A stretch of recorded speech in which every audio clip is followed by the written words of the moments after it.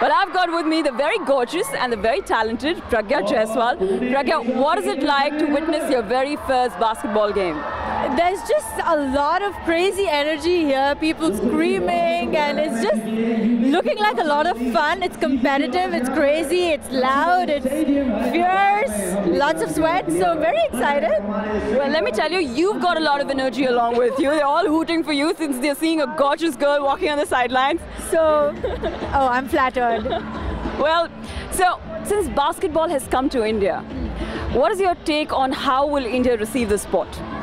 See, I think it's very encouraging that finally sports is getting so much encouragement. Sports, I mean, not just cricket, but other sports too, you know. And I'm sure there's so many young kids out there who genuinely want to make a career in different sports also, but they didn't have the platform. Yeah. So finally, they're getting the platform, they're getting the encouragement to live their dream, to pursue their passion. So I'm really happy for them and really excited that, you know, UBA has brought basketball in our country at this scale, and I think it's pretty massive.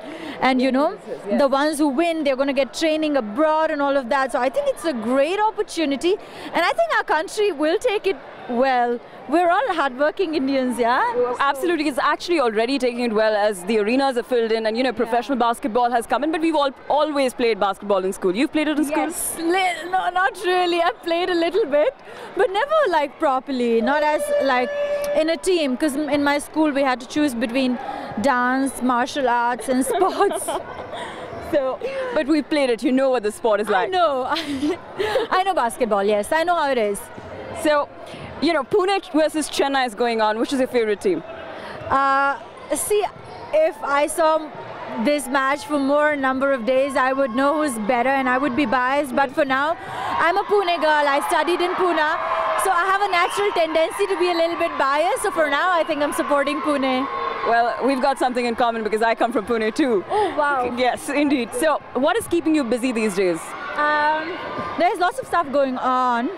I'm figuring out my next movie. Okay. And it could be either in Telugu or Hindi. So let's see whichever works out first, whichever is more interesting.